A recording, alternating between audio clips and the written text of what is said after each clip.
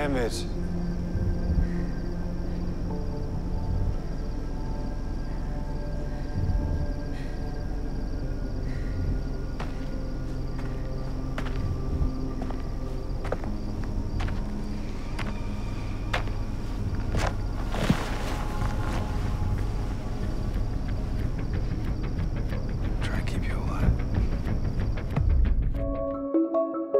If you just asked yourself, what's up with Nick?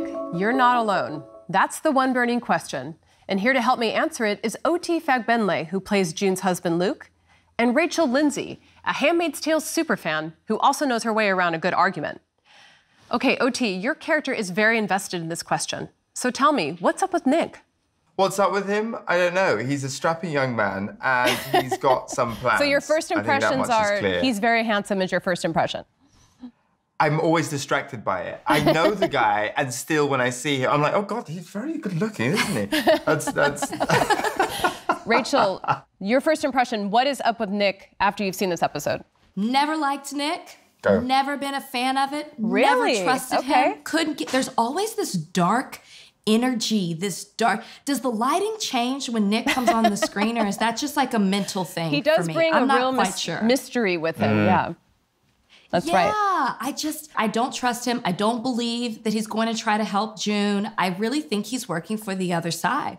Do we think that Nick is plotting against June with Gilead or against Gilead with June? And I personally feel that he is against Gilead with June. I do think that he is smart enough to want to enlist her ultimately to hurt Gilead. Well, okay, well, listen, I'll just say this, right? Where we are at the end of this episode, what he says is he's trying to save her. He's not trying to enlist.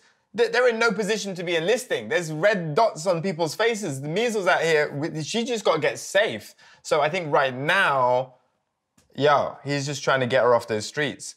But obviously, if they get to safety, then they can kind of build and then watch your back, Gilead, we coming back. I think that if that's what Nick was trying to do, Nick would have already done that. It's a good point. The reason I paused is because I'm trying to figure out how June has so much power, right? What June really doesn't have the power without the help of those in power.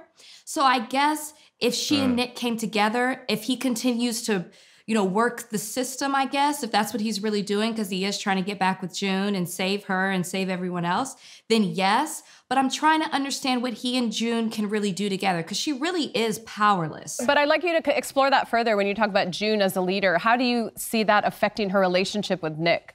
Is he inspired by that, or is he threatened by it? I personally think he's a little scared of how powerful she's become. I mean... be scared. Be scared. She's kidnapping, re-kidnapping back kids. She's killing people. I mean, that's scary. I don't know anyone who's done that. Do you know what I mean? In my real life, if someone said to you, oh yeah, by the way, I've kidnapped 70 kids and been responsible for the death of some people, you'd be like, oh, okay, nice to meet you. Like, that's scary. That's all right to be scared of her. She's a powerful and dangerous woman. But and obviously is a danger to Nick's safety. But ultimately, like I said, I believe in Nick. I think he's trying to keep her alive. I also wanted to know, if Nicole weren't in the picture, if the pregnancy never happened, if she were never born, do we think that Nick would still have this allegiance toward June and try to help her? I'm really struggling with that, because I almost feel like he wouldn't. I don't know why you guys are so down on Nick. I never thought, when I signed up for this, I didn't know I'd be the most pro-team Nick person. We don't know why you're so supportive of him. We don't understand why you're being so supportive. He's a threat to you. I just believe in him as a person. Yeah, but that doesn't mean, it doesn't have to be binary. Like, I believe in him as a good person. I genuinely don't think it's the best thing for June. The best thing for June is to have a stable husband who hasn't been part of a fascist regime for the past decade, who they have a long-term kid with, who's, by the way, looking after your other kid. Like, I think I've shown myself to be the more stable partner. Despite your glowing reviews about Nick, some people do feel that he's dangerous. I have actually sensed this about him. Rachel, do you see him as a dangerous guy? Yeah, especially the way this episode ends. I think the fact that we don't know if we can trust him is what makes him dangerous. Right. Maybe there was a point in time where I felt like, you know what, I can trust Nick. But that time is long, long gone. Okay, I forgot about that at this point. Right. And just him creeping out of the shadows and the darkness right before June says, wait a minute, something's not right. I'm like, that to me is Nick in a nutshell. I'm like, yeah. That solidified everything I thought about you. I'll tell you my favorite moment. I mean, definitely he's dangerous. I mean, have you seen the way he flashes his eyes? Like, it's danger all over him, girl. But the thing that made me think that you could trust him in this situation is, did you see the moment where he kind of like he kind of just like taps her with his fist? It's a really subtle moment. He's such a good actor. But he basically says, I'm trying to save you, and then kind of slightly bumps her fist again, like I got you, bro. Go back and watch it after you've watched this bit, guys, obviously. But go back and watch this, and he has a little, and that right there was the thing that made me go, maybe he's dangerous with the eyes, but he's a good man. Go on. And what do you both think is Nick's next move after this? Now that we've seen a couple episodes of the season, what do you see him strategically doing moving forward in order to keep June in his fray, but also advance himself? Because clearly he is a climber. He wants to advance. He wants to move up in the system, as it were. I think, this just came to me. I think that when you said that he wants to continue to go higher and higher in the regime, I do think a part of him wants that power. And what I think he's going to try to do, maybe, this is a leap, is convince June to rise up with him.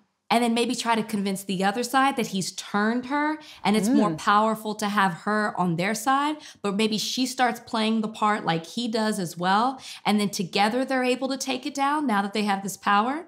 That just came out the top of your dome. You've got insider information. No, I don't. I'm so torn. On one side, he kind of scurries her away and tries to get her free. On the other side, he plays the politics, sends her back in, climbs up the ranks, and is kind of one of those people who's like, oh, I'll do good when I've got more power. I don't know. You guys have really swayed me. I'm starting to come away. I want to thank both of you for joining us today. You have been lively and insightful and incredibly controversial at times, which I have to say makes this all the more fun. And OT, thank you for your amazing work. Rachel, for your ongoing support of the show. You are the model fan of Handmaid's Tale. So congratulations to both of you. Thank you. Yeah. Thank you so much. Okay, if you think you know what's up with Nick, share using the hashtag #OneBurningQuestion. Thank you so much for watching.